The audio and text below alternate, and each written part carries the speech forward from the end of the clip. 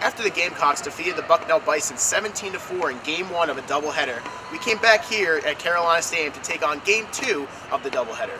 The South Carolina Gamecocks look to continue their winning ways against the Bucknell Bison with Jake Wynkoop on the mound.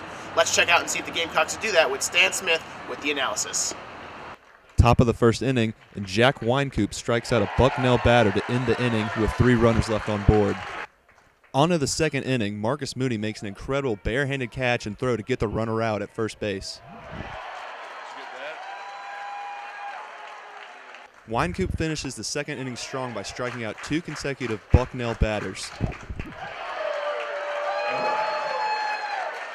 In the bottom of the second, Connor Bright hits a shot into left field. The Bucknell outfielder wasn't able to make the grab, and Bright managed to get a double.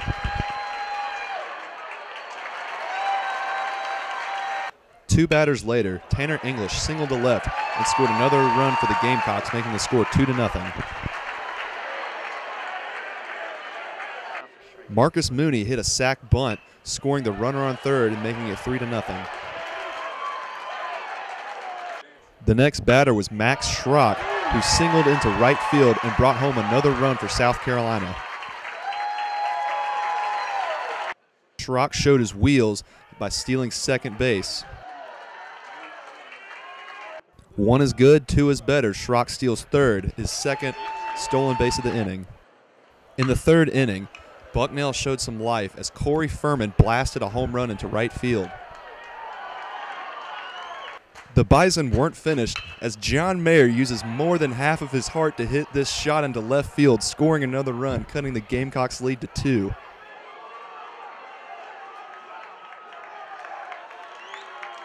However, Bucknell's 2-run inning would come to an end as D.C. Arendas ends the inning with his throw to first.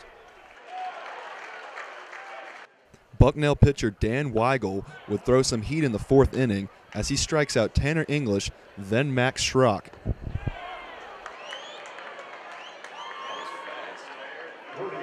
Jack Wynkoop would say, "Whatever you can do, I can do better," as he strikes out Justin Meyer to end the 5th. Bottom of the 5th, Grayson Griner hits a deep ball to center, and he brought home 2 runs, making the score 6-2.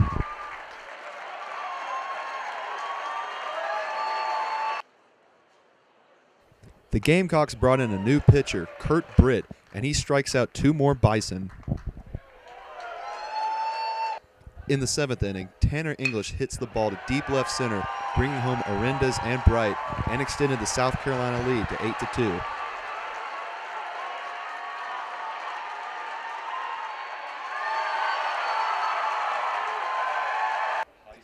To the bottom of the 8th, Connor Bright singles to center and scores 2 more runs, making it 10-2 Gamecocks.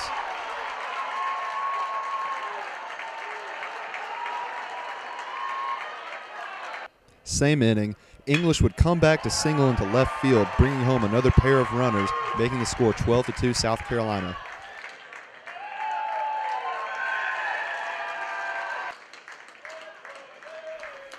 Top of the 9th, the game went in on a pop fly to Mooney, and the final score being 12-2. The Gamecocks accumulated 13 strikeouts from their pitchers. Jack Wynkoop picked up the W for the Gamecocks, while Dan Weigel drops to 0-1 for Bucknell, and the Gamecocks capped off a doubleheader sweep against the Bison. Back to you, Brian.